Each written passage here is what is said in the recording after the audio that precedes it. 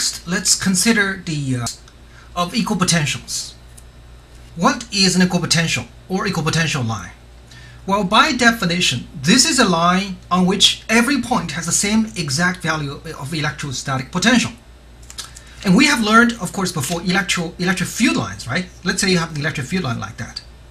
Now, if you move along the electric field line, okay? If you move along the electric field line, what happens to the electric potential? What happens to the electric potential?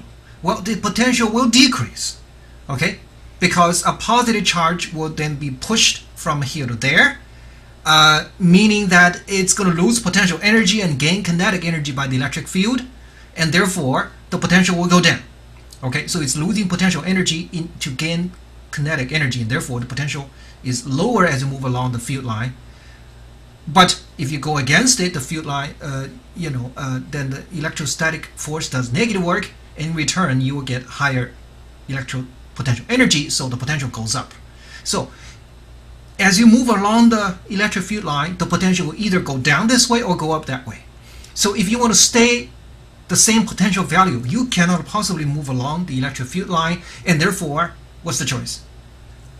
Yeah, you have to move perpendicular to the field line, right? Instead of parallel to it. So suppose I start from here, okay? I have to cross the electric field line perpendicularly if I want to draw an equipotential or equipotential line. So this is one possibility. Okay, I'm going to draw one possibility like this. So this line is an equipotential line. And let me draw another line here.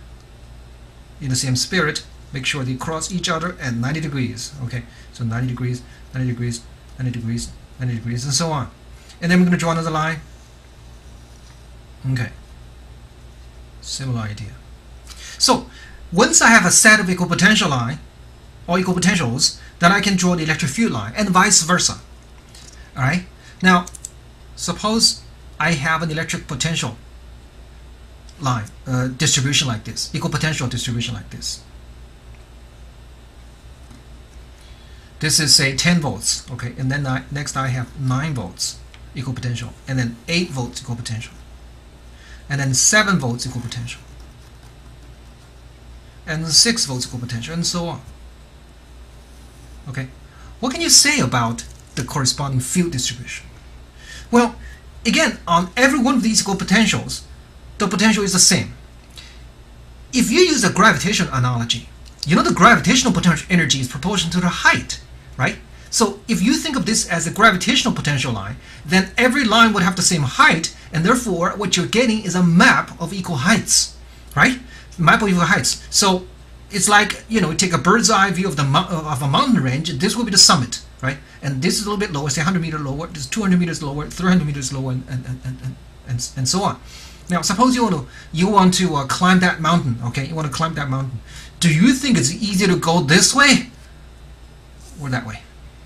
Either way, you're going to reach the summit, right? Reach the summit. You climb the same distance, the same vertical height, but between here and there, it's quite steep. Okay, because every time you move a little bit horizontally, you're going to go up a lot vertically. Yet here, you move a lot horizontally, you only go up by the same amount vertically compared with there, and therefore this is less steep, easier to climb. This is steeper. So in terms of gravitational force, you have more gravitational force, you encounter more gravitational resistance if you go this way and less if you go that way. If you go back to the case of electrostatic field, okay, if you draw an equipotential distribution like that, then of course you can always draw the corresponding electric field. And what you find is that over here, the electric fields are weaker.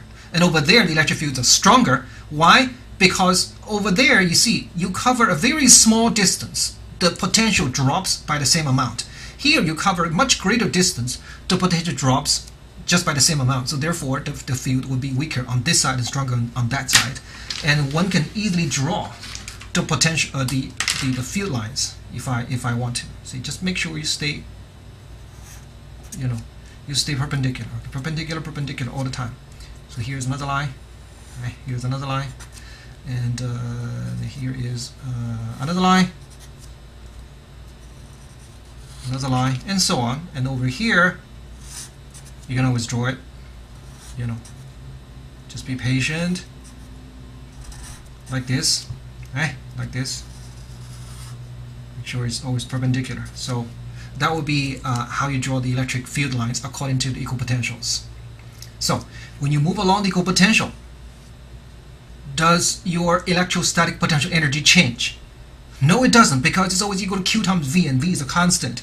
It's very much like, you move on the same floor, horizontal floor, your gravitational potential energy does not change. It's because gravity does zero work on you as you move on the same floor. But you go up and down, that's when gravity does work and your gravitational potential energy would change. Alright, now, suppose I have an ideal conductor here. And, you can have a certain amount of charge distribution on the surface. In an ideal conductor, E is equal to 0, as we discussed in a previous chapter.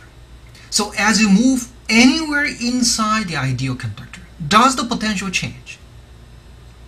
No, it doesn't, because the electrostatic force does zero work because the force is zero, right? If it does zero work, there is no potential change. So the entire body of an ideal conductor is an equipotential body, and its surface is an equipotential surface. So this is one equipotential line, okay? And right outside of it, I can draw another equipotential line if I want. Here's another equipotential line. And then next to it, I can draw yet another one, and so on. Okay? And the field lines are just perpendicular.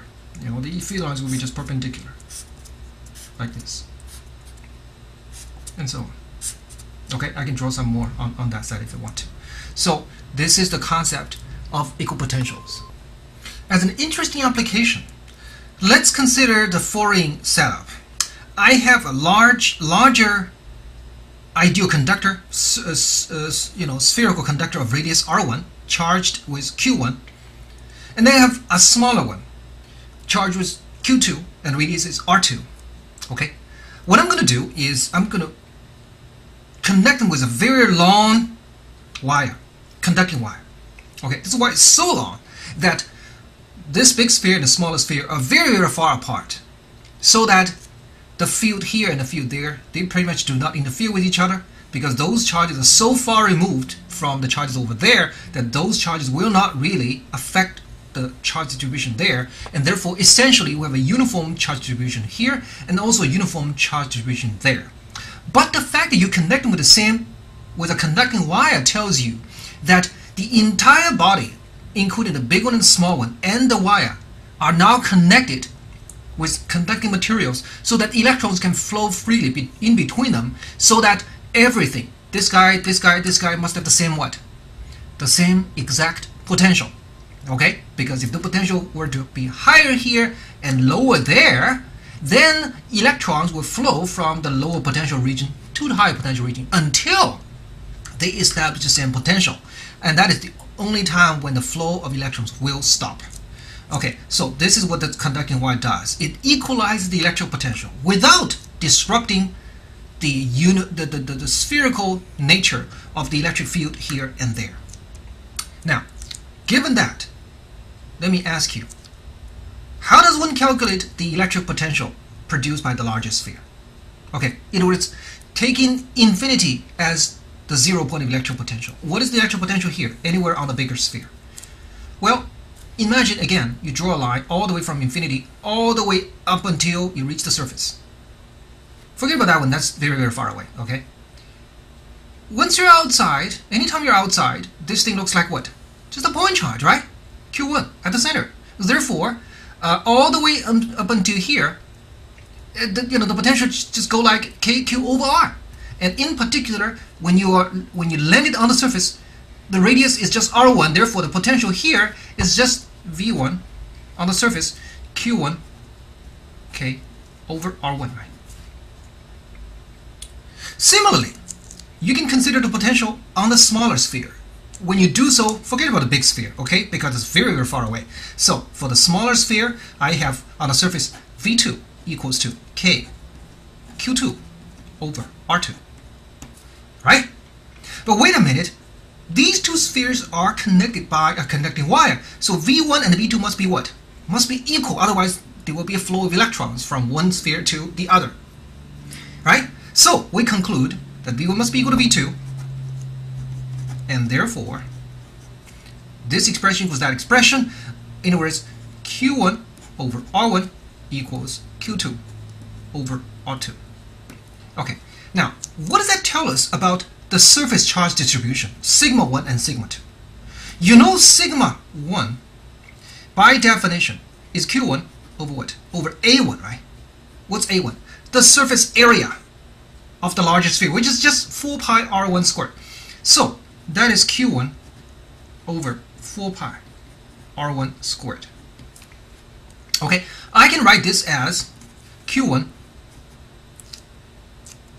equals to 4 pi R1 squared sigma 1. And similarly, I have Q2 equals 4 pi R2 squared sigma 2. Now, if I plug these two expressions into here, okay, into here, what am I going to get? I get Q1, which is this, divided by R1, okay? So that is 4 pi R1 squared sigma 1 over R1. That equals Q2 over R2. This is Q2, okay? 4 pi R2 squared sigma 2 over R2. So cancel 1 power of R1 and 1 power of R2, and you get, and cancel 4 pi as well, you get R1 sigma 1 equals R2 sigma 2. In other words, sigma 1 over sigma 2 equals what? R2 over R1. So the surface charge density sigma is inversely proportional to the radius. Okay, sigma 1 and over sigma 2 is R2 over R1, not R1 over R2. So the smaller sphere has a greater surface charge density than the larger one. Okay, in other words, if charges want to find a place to stay on the surface of a conductor, it likes to congregate, it likes to concentrate on the smaller one with sharper edge. All right, it does not like flatter surfaces because that's where sigma is smaller. So this is just an extreme case when you are conducting very long skinny wire conducting between them. But you know, the general idea is can be applied to different objects. Suppose I have an object like this, okay, a rod like this. It's a one piece of conductor, okay, and I charge it up so that it's got some charges on it. The question is, you know the charges on the surface, right, on the outer surface, but the question is which part of the outer surface is more likely to find these charges? Okay, so there's a flat portion, there is a curved portion, and there's a greater curved portion. So as you know, the flatter portion in our discussion here, sigma will be less. Okay, so here is a curved portion, you get more charges here.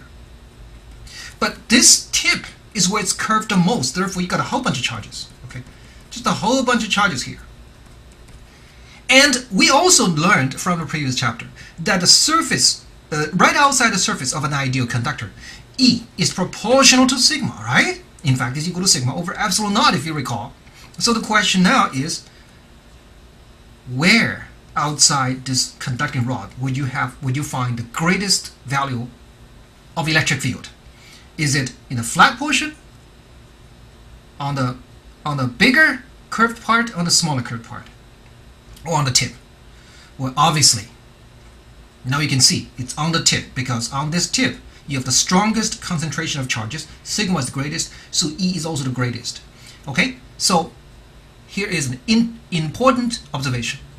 When you have a piece of metal, piece of conductor, when you charge it up, the charges will go to the surface, to the outer surface. But which part of the outer surface are you more likely to find charges? Well, it's the surface with sharp, it's the part of the surface with sharp edges.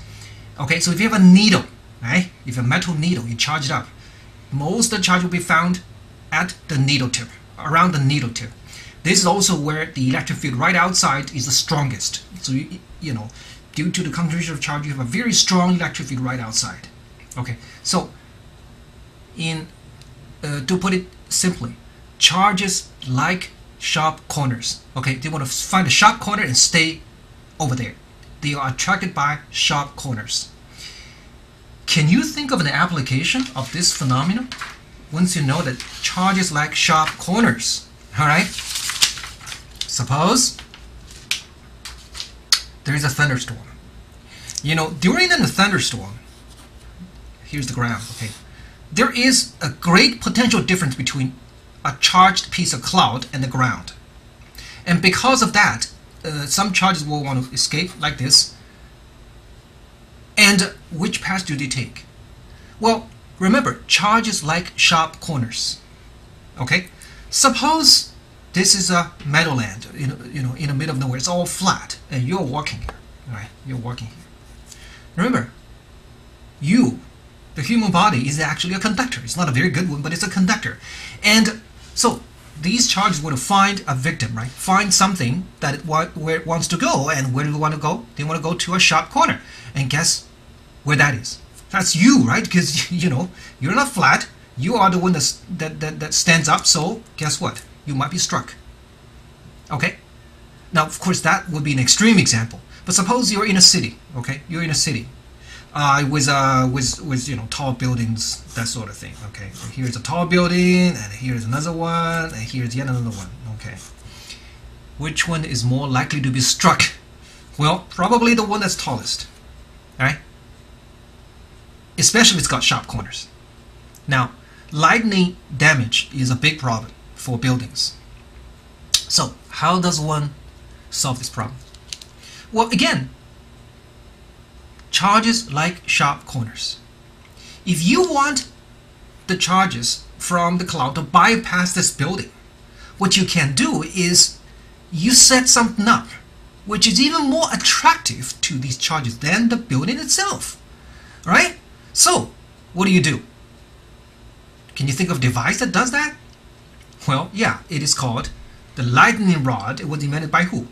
By Ben Franklin. Okay, basically it's just a metal rod with sharp edges, and it conducts all the way to the ground. Okay, now this metal rod is even more attractive than the building itself to the cloud, to the charged cloud. So the charges will get dumped here and channeled. They got channeled all the way down to the ground where they safely disperse. Then they can bypass the building, leaving the building undamaged. This is how a lightning rod works. Okay, a lightning rod.